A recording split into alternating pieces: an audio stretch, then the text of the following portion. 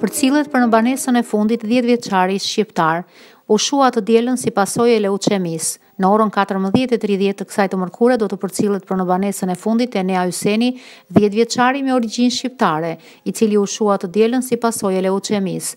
Shërbimi funeral do të mbahet në kishën e Rokavione në Cuneo të Italisë fqinje. Enea ndodhe i shtruar në një spital të Torinos që prej fundit të dhjetorit të vitit që lan pas. Gjendja e tij mësohet se u përkeqësua papritur. Sipas mediave fqinje, ai ishte në klasë 5 në Institutin Sebastiano Grandis.